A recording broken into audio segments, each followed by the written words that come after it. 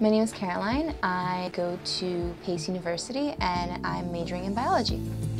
So I work at the New York Hall of Science. I've been here for about 6 years and currently I'm a senior explainer. A senior explainer is definitely a role model for the other explainers. Explainers are on the museum floor, so we're pretty much the face of the New York Hall of Science. We do demonstrations, and that's really where the visitor gets a full experience of what we do here, as well as one-on-one explanations.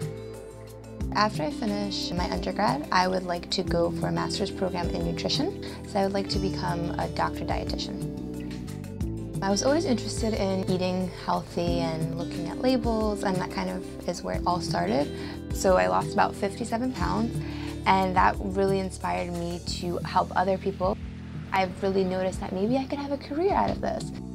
An exhibit that I would make would definitely involve nutrition, for sure.